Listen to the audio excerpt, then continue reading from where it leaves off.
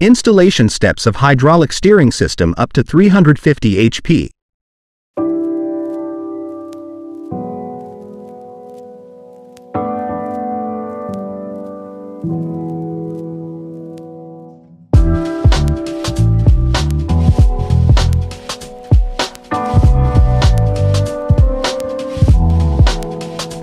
Step 1. Installation of helm. Place the helm mounting template supplied with the installation manual on the dashboard where the helm is to be mounted. Drill 4 small holes and 1 big hole in the center as per the template. Remove the protective plugs, nylock nuts and washer from the helm.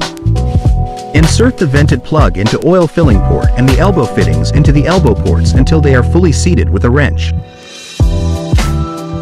Insert the helm from the front of the dashboard with the vented plug turned upwards, matching the 4 flange studs moving inside the 4 holes on the dashboard.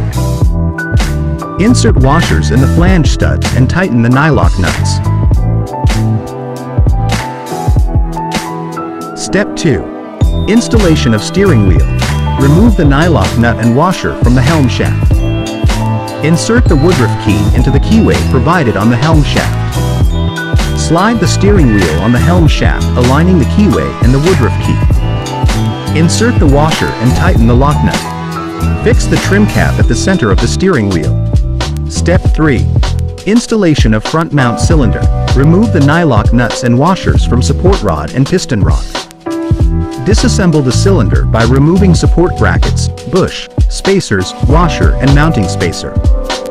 Apply marine-grade grease on the support rod and insert it into the tilt tube of the engine. Assemble the tiller hex stud assembly into the tiller plate of cylinder. Position the engine straight so that its engine arm is perpendicular to the transom. Connect the tiller plate of cylinder to the engine arm by screwing the hex stud. Tighten nylock nut lightly. Insert the bush, mounting spacer and spacers, washer.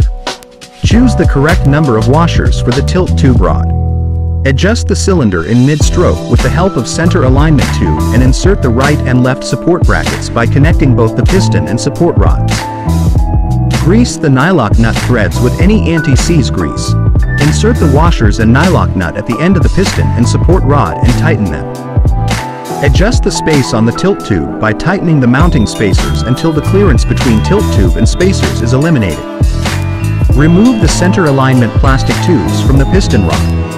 Verify if the cylinder installation is correct by manually moving the engine on the starboard and port side. The displacement must be as symmetric as much as possible between port and starboard so that the steering angle is the same on both sides.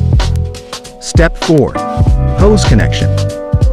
Remove the thread protector cap from the starboard side of the elbow of helm and insert the hose fitting into it. Tighten the hex nut on the hose fitting.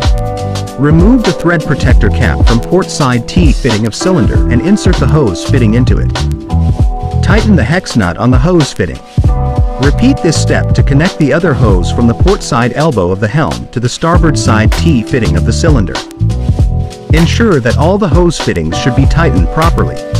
Step 5. Oil filling and purging procedure. Replace the main oil bottle cap with the oil filling kit. Remove the oil filling plug of helm. Insert the threaded port of pipe into the oil filling port of helm. Turn the bottle upside down and carefully remove the other side cap of the oil bottle to ease the oil passage towards the helm. Fill the helm until no air bubbles are visible in the pipe. Do not pin a hole in the bottle for air passage. The bottle is already designed for self-air passage. Remove the protector cap of both the air bleeders. Insert the smaller pipe supplied with the cylinder into the air bleeders for collecting the oil coming out from the air bleeders during the purging process. Turn the steering wheel slowly towards the starboard side so that the oil can come out of hoses. The cylinder will start moving to the port side. As the cylinder reaches the extreme port side, unscrew the port side air bleeder and allow the air and oil, air bubbles, to come out from air bleeder. Continue to turn the steering wheel towards starboard side. When the oil comes out from the air bleeder without air bubbles, then carefully close the air bleeder. Continue to turn the steering wheel in the port side to fill the cylinder chamber.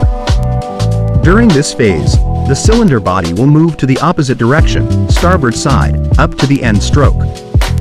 Repeat above step for port side.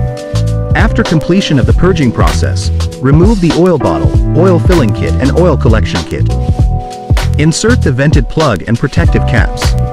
Step 6. Testing steering system for air. Place the engine in the center position, mid-stroke position. Manually push engine back and forth. While pushing the engine, if the cylinder moves more than 2 to 3 millimeters, this indicates that there is still air remaining in the system and further purging is required. Continue the purging procedure till the displacement of the cylinder is less than 2 to 3 millimeters. Enjoy effortless steering with Multisteer. Bon voyage!